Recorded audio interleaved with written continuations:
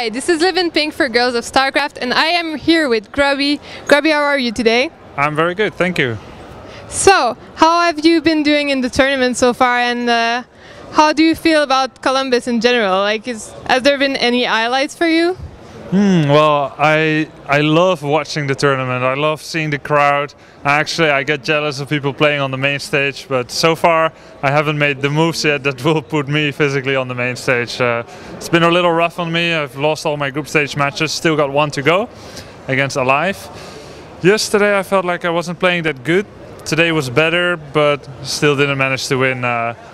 Actually, I'm with a lot of Koreans, so it's very nice practice. I just wish it was the ladder instead of like real games, but yeah.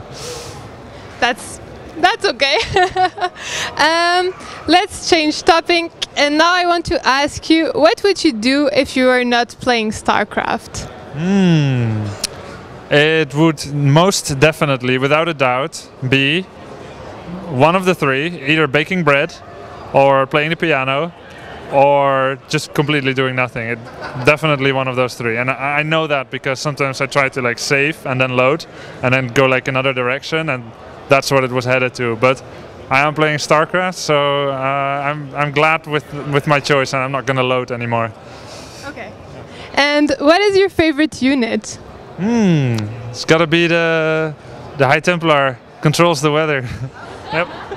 Nice, awesome. And do you have any shout outs you want to do? Say hi to anyone? Hi to Girls of StarCraft. Hope you guys have all the best that you wish for, and so on. And also shout out to Twitch, my partner. And shout out to all the people who came here to MLG Columbus, including you guys and everyone else. Audience has been completely amazing, and I hope I'll give some more good games for y'all. So thanks for the interview. Thank you very much. Okay, bye.